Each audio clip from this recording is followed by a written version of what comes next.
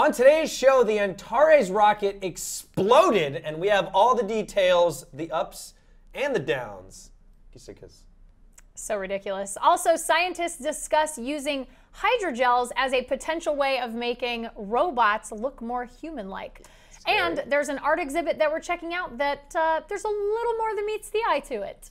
It's Tomorrow Daily.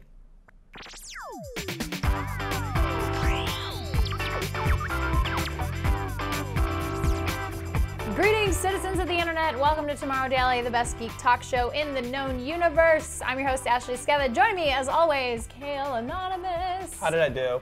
I was pretty good. It was a pretty good intro. Okay, I don't want to do it again. I was super nervous about that. Okay, well, we might make you do it again at some point, but you have the lead story today, so let's hit the headlines. Wait, can I just really quickly say, during the taping of our show yesterday, this happened. And a lot of people asked us on Twitter and stuff, why didn't you cover this? And I was like, guys, I didn't read it. This is a bubble. We don't know anything that happens in the 30 minutes that we're in here shooting the show. Yeah, but luckily we have the luxury of having more information than anybody that reported it immediately. True. So let's talk about this real quick. We'll glaze over quickly, you know, what happened. Basically, the Antares rocket exploded yesterday. Such a bummer. During liftoff, it was like, what, 10 seconds after liftoff? Yeah, like 6 seconds in or something. It was still real short. We still don't know why. Like, they're still doing some research to find out exactly why. Of course, it's Orbital Science Corps that made this rocket, and those are the ones that are doing the research. It exploded. There is debris all over the place. Man, that is such a bummer. This orbital made Cygnus CR-S3 spacecraft was going to bring 5,000 pounds of resupply to the International Space Station, food, water, and then equipment for them on the space station. I think science projects on board. There was all kinds of stuff on there. Crab cakes. Maybe crab cakes. No, there definitely inside. There was crab cakes. That's what I'm telling you. Astronaut crab cakes. There were crab cakes for a guy that was like from Maryland that's been on the space station for 5 months. Poor guy. See, this is stuff we couldn't tell you unless it had already happened. Yeah, no, so here's some more information. The Orbital has supplied NASA with launch vehicles for more than 2 decades. Yeah, this has been a long time thing. And this is honestly their first mistake explosion that has happened. So they're saying that they're going to launch more. They're going to definitely bring in their stuff. Of course. Another factor is they're not necessarily worried because they had insurance on the rocket. Okay. Nobody was hurt. Again, that's another thing. That's fortunately. Yeah, nobody was injured or, killed. I mean, it was an unmanned rocket, and they also had how big was the clearing area? It was I think it was 1,400 square feet. Yeah, 1,400 mile launch hazard area. Crazy. 1,400, wow, God, yeah, 1,400 mile launch. This is their second attempt there was a boat in the way last time, so they didn't launch. And They're like, hey, they're in the boat. Stupid boat. But anyway, yeah, so they're gonna try it again. This again happened in Wallops Island Flight Facility in Virginia. Right. But yeah, nobody's hurt. They're going to try it again. Yeah. Obviously, stuff like this rattles up the whole program. It's a bummer. It's a huge bummer. I mean, our friend, all these videos of this is crazy. You can see there's look at all these colorful flames and stuff because of all of the different chemicals and everything that's on board that kind of makes these rockets is really kind of extraordinary when you see how it's done. And it reminded me when I had seen this news of the trip that I took to NASA JPL, and Bobak Ferdowsi actually tweeted about this yesterday, and he's like, "Oh my, a reminder that space is incredibly difficult." And I mean, but that's true. It's hard. We always need that reminder that even though it is so much easier now, it's still really hard to take things to space. Especially if you're an independent space company. And really, I mean, if there is any silver lining out of this, I would love for it to be more funding to NASA and more funding to private companies. I mean, if you're an investor, more funding to private companies sort of make these things a little bit easier for these, because it's really a kind of a shoestring budget for a lot of the things they do, and it's really extraordinary the things that the space program in many countries, not just the U.S., have been able to accomplish on such small budgets. Yeah, and people tend to focus on the bad when they see something like this, and unfortunately, there was 2 decades of good before. Yep, and they had never made any mistakes before. Nobody talked about that. Nobody got excited about that. Orbital Science Corps Their stock went down 14% after the explosion, so that's another downside. That's a bummer. So, but that's going to happen. They're going to bring the stuff. Of course. No one's going to starve. If anyone's worried about the folks up on the International Space Station, I believe there's a SpaceX launch planned for next month. So if there's anything urgent, they're going to send that up with them. Man, there was one thing on board that I think I had read. It was a Kickstarter. That was I believe it was like a live video camera or some type of video camera where you could control it, and they had raised $1.5 million and it was on board that rocket. Oh man, such a bummer. That's a huge bummer. But yeah, that really was a sad day for science. But hey, everything's gonna be okay. But you know what? Just remember, anybody who's super bummed about this, you gotta have failures in science to move forward. I think it was $200 million, by the way, that they have to recoup to do it again. To be able to do it again. But again, insurance. So. They'll be fine. Everybody seems positive. But we don't know what caused it. And fortunately, nobody was hurt or killed. We're not gonna. We're not. Listen, we're not qualified to speculate. We are not at all. All we know is it exploded and it was horrible. So hopefully this next news story isn't sad. No, but it is maybe a little bit scary. So one of the problems with robots is, or I guess it's not really a problem for a lot of people, is they prefer to know that they're talking to a robot or interacting with a robot. But one of the reasons why we kind of have this sort of uncanny valley with robots is because the muscle kind of architecture is not quite all there. Like robots can't have the many muscles we have in our faces to recreate different facial expressions. So usually it's engine based. There's some sort of armature, or there's mechanical elements involved. Right, there'd be a whole soup full of mechanics and pulling of course. Ups and downs and backs and forths. It would be extremely complicated, but this is kind of a cool thing. So the reason why we haven't really made easily replicable faces is because technology isn't quite to the point where it can make something tough but flexible at the same time without it falling apart over time. So enter hydrogels. So these are soft hydrated gels that we're looking at, and that this scientist is kind of playing with. Japanese researchers published from Nagoya University published a study regarding a new hydrogel, saying that they had discovered a way to strengthen the gels, and that they could potentially, because it's a network of synthetic materials, use these hydrogels as muscle, artificial muscle, that would be changed by adding water. So this is kind of a really interesting sort of way to kind of make things move or function a little bit differently than a mechanical muscle, quote unquote.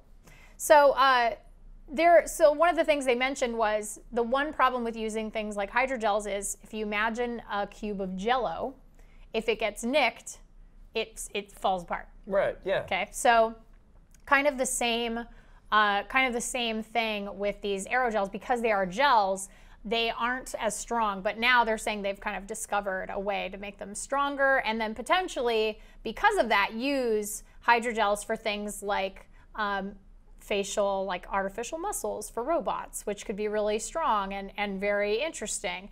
They said that the other one is, they're not just hoping, basically this discovery is just, they're like, look what we discovered, we can make it stronger. We hope other scientists take this information, run with it, and create some new cool stuff.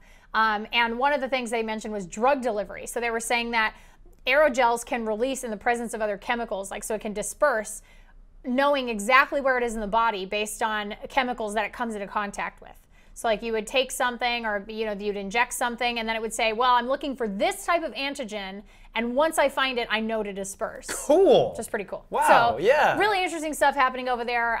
We're obviously not anywhere near sort of a fully functioning face on a robot that is identical to a human, but still really cool research, something I thought Seems like it's still going to be tough to make that face move around. Well, it really is, and it's a huge challenge in robotics to sort of bring humanoid features and expression, a full range of humanoid feature and expression to robots. So very interesting.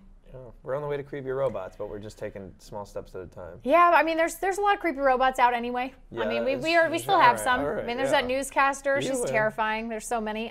Okay, so last story is a ferrofluid art exhibit. So I always find ferrofluid kind of fascinating. You can buy them in little jars. You put a magnet on it, it spikes up and everything. It's kind of cool. Yeah. So this is, I'm going to try really hard to pronounce all this because it's a mouthful. This is the art exhibit. You can see as he's walking, look, oh, the frame's moving with him. It looks really simple, but it isn't. So this frame is moving along the wall with somebody until they stop to look at it. This is an art exhibit that literally refuses to leave you alone until you stop and look at it, which is crazy. So this is called Eye Catcher. It's a project by Lin Zhang and Ranchi Interactive Architecture Lab at University College London. Like I said, it looks really simple. There's a frame with some ferrofluid in it. You guys saw that, and people like looking around at it and stuff. Desperate for attention, obviously. Very much likes attention, so it will follow you and then stop if you stop. Well, how it achieves that is there's actually a pinhole camera in there that tracks your motion and also tracks your face. So this is some of the process of making this frame, which is kind of crazy. So there's the ferrofluid, they're dropping it in, they put all this stuff, a pinhole camera, all this. I mean, this is a lot of work. And the cool thing is it's actually controlled. How it slides around the wall is by magnet and a giant robotic arm on the other side of the wall moving it around. Wow, that's intense. So here's the face tracking stuff. So it will track your face, and if you smile at it, the ferrofluid will rise up and look really cheerful. You see that? Oh, wow. And then if you frown at it, it droops to the bottom and looks really sad. So it sticks to the wall with magnets, Yes. right? And then its motion is based on the tracking of the camera. Of the camera. And then there's a and the robot movement is arm the behind robot the arms. wall that moves it around. So that's which like is 3 different types of tech. look, there's the robot arm right there. It's crazy. Oh, wow. So they're testing it right there, and then they put up this wall, and then the robot is behind it. But I just thought that was so cool. That's pretty intense, yeah. And I I wish loved the how art was better, but you know. Right. I loved how simple the exhibit looked, and I would love to see in a future iteration of something like this, I would love to see the ferrofluid literally recreate your face. Oh yeah. I'd like to see it in awesome. like some sort of like haunted mansion. Or give you a mustache. Remember those old magnet drawing things? Yeah, that'd be pretty We had good. like a little guy's face in a cartoon, and you if you're could bald, make it's like the perfect image for you. Yeah, it'd be perfect. That It would is give pretty you so many cool. great stuff. But yeah, I thought that was really cool, and it's just a really interesting little thing. Yeah, I like it. Well, that's it for our news. That's it for the headlines. We're going to be right back. We're going to take a quick 30-second break. We have a Back It or Hack It that is pretty amazing if you like chip tunes. And we, of course, have your user feedback and our phone togger for the day. So don't click away. It's Tomorrow Daily.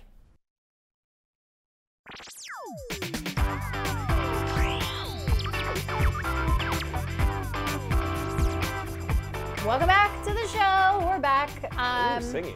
I don't know. I feel like very sing-songy this week. Because of the music of the next one? It must be it, yeah. The sing-songiness Your of transitions this are flawless. super good. Like Beyonce. It is time, as always, for Back It or Hack It.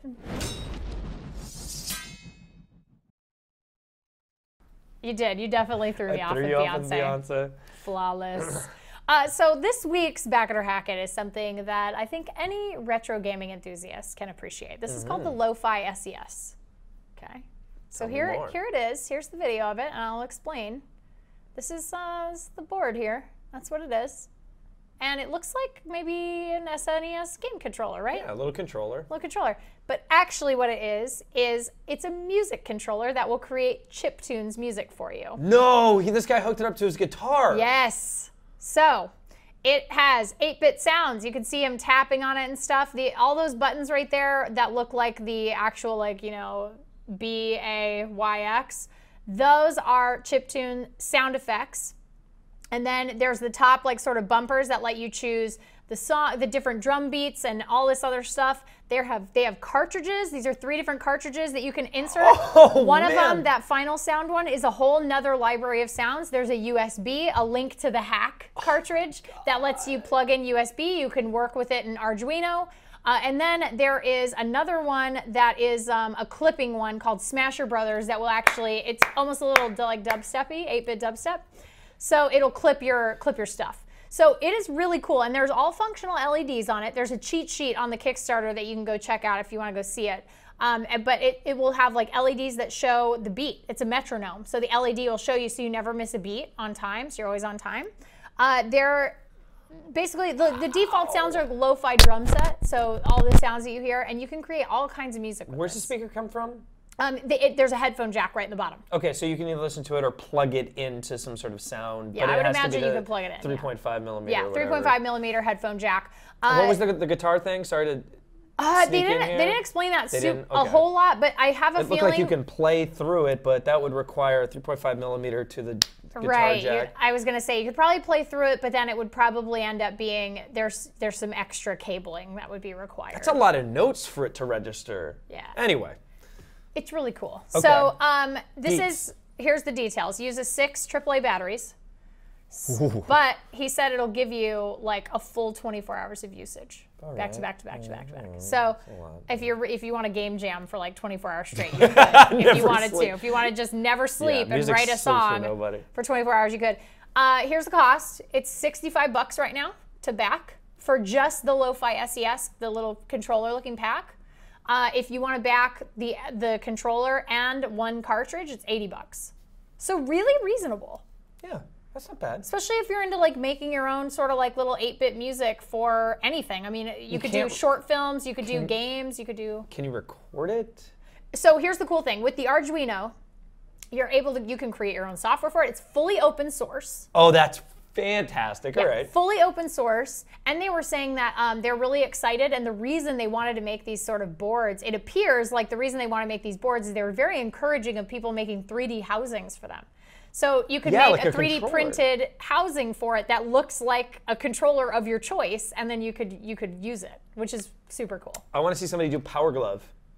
That would be amazing. Because there's the thing here. I think they mentioned that as like it was very comfortable. It was like super, like wearing a Power Glove. Like it was very comfortable to hold.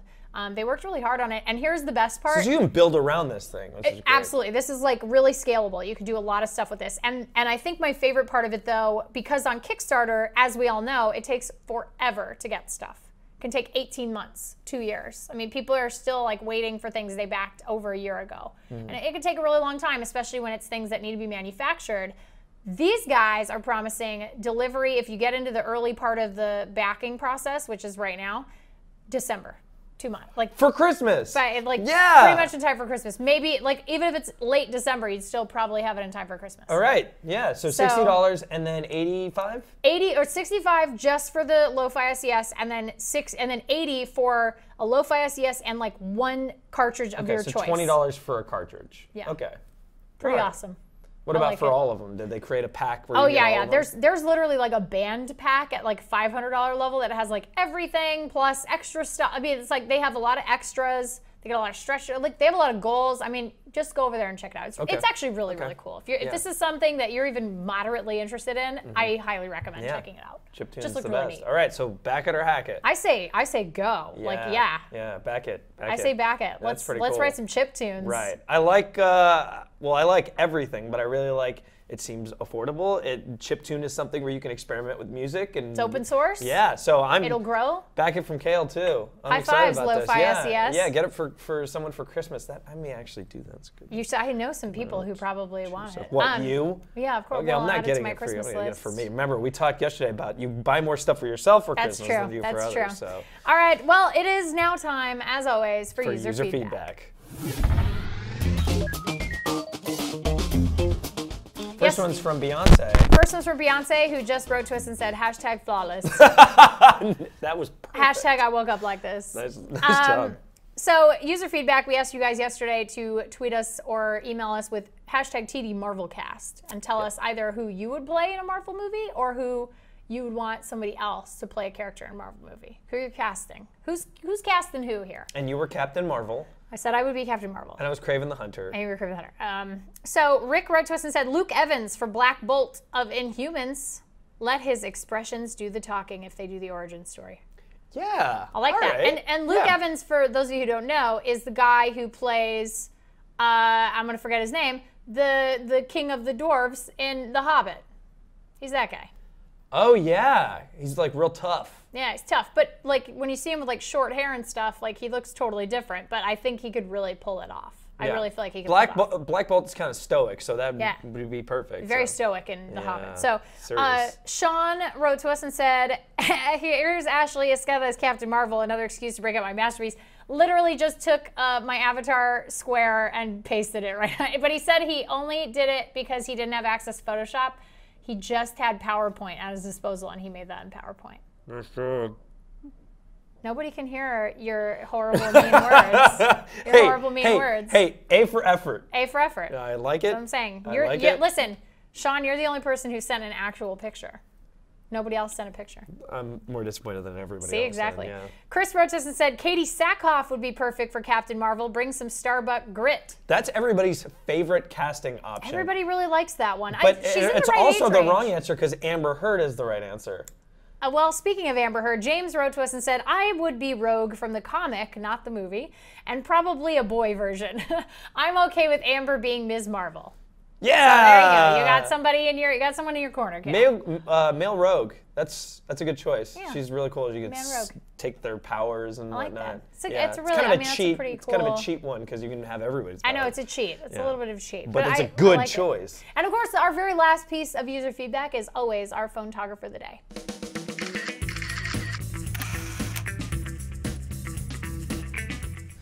Let it be Halloween. Let it be Let it be Halloween. Halloween. Let it I be know. Halloween. Well, okay. Is it a Halloween picture? Kind of. Okay, so Bilal wrote to us and says, Hi, Ashley and Kayla. I really like the show.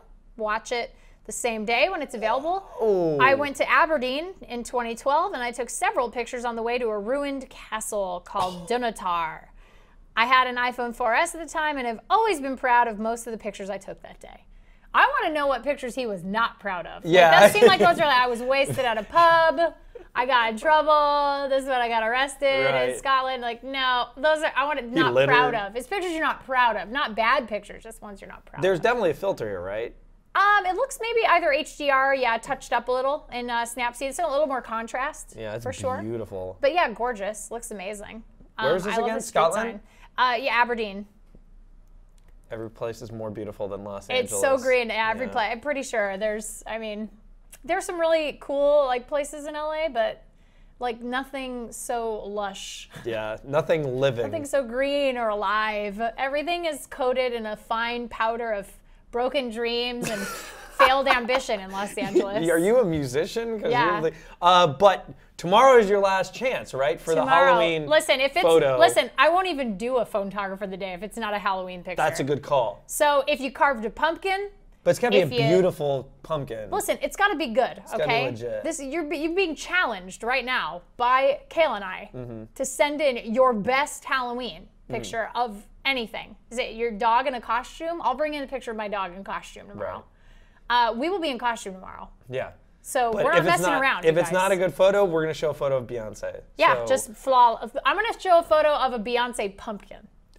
Pumpkin carved to be Beyonce. It exists. Don't look it up. Don't look it up. If you're watching or listening, don't look it up. It's fine. We'll find one. It's not a big deal. No, I have it saved. I got it saved right on my phone. All right, right on. So if you want to send over your photography, it better be Halloween related. Oh, please. And if not, we're gonna have to have them do it maybe Monday after Halloween's over. Because the thing is Halloween is not quite here yet as of tomorrow. It's the 30th. And realize that not everybody celebrates Halloween. Right. No, that's true. This is like a United States But listen, thing. guys, there's always a really weird, scary place that is in your hometown, right? For cemetery yeah, photography. just go to the cemetery. Go to the cemetery, take a weird picture. And then if you can for Monday, you can do Dia de los Muertos. Yeah, costumes, Dia de los Muertos celebrations. I mean, all kinds of stuff. So we're encouraging you. But yeah, tomorrow at cnet.com.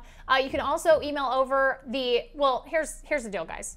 Hashtag of the day today, we're going to do something a little bit different.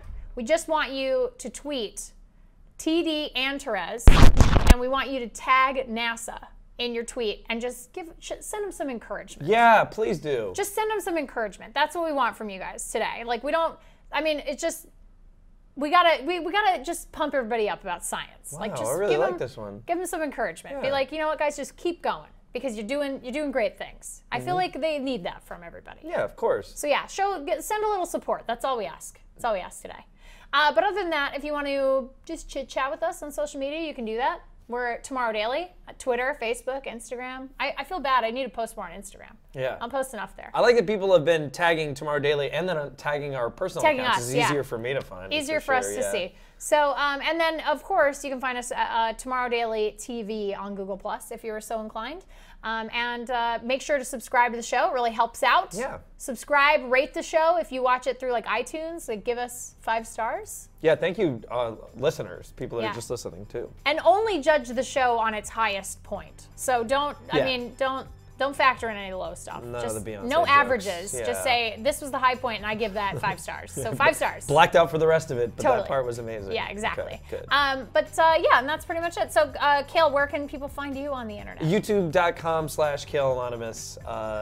Yeah, that's I think if you just type Kale Anonymous into a Google search bar, you can be on Kale Watch instantly. Kale Watch all day, every day. Every day. All right, guys, that's it for the show today. We will be back tomorrow in costume, It's gonna be ready. fun. We're Halloween prep. We have the day before Halloween. We're very excited about it. But because we don't do a Halloween show, we have to dress up tomorrow. So until then, be good humans, and we'll see you next time. Bye.